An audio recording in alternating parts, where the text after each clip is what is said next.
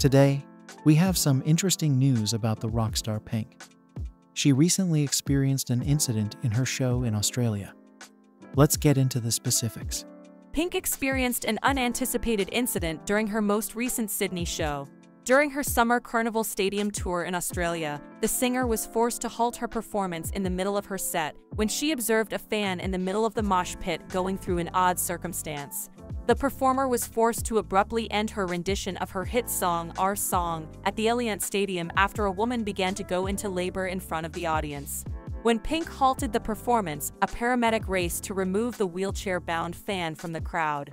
Surprised by the circumstances, Pink inquired after the birth as to whether her name will be given to the new child.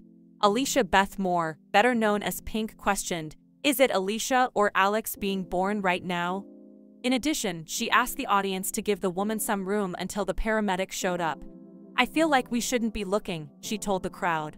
"Everyone give her privacy." Pink was still in disbelief when she learned the news. "She didn't just have the baby, right? Is the baby here? No? Okay," she said before shouting, "Congratulations," to the new mom. The vocalist ended by expressing her surprise that the woman had gone into labor due to Our Song.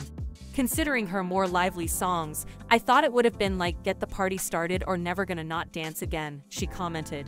After Pink continued the performance, fans expressed their delight at the unique occasion. "It's going to be fantastic," she exclaimed.